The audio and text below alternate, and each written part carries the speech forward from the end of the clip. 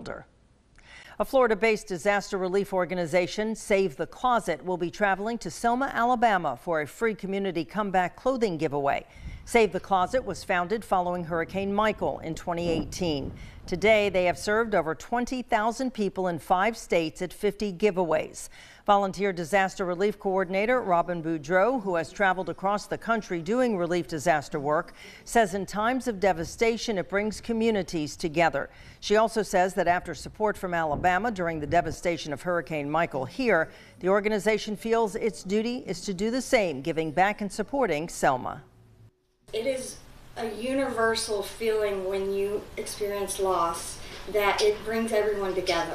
As an organization, we're able to take that experience and provide Selma with a great opportunity to come together and to celebrate each other and to thank God that they are alive.